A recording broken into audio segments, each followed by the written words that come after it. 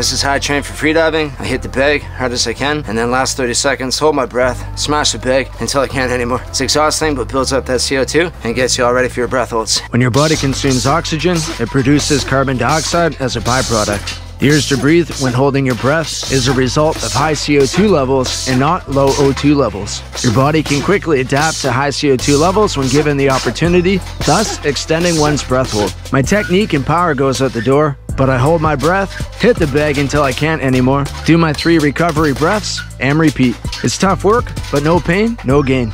Another good one is to hold your breath in between power lines if you're out for a run.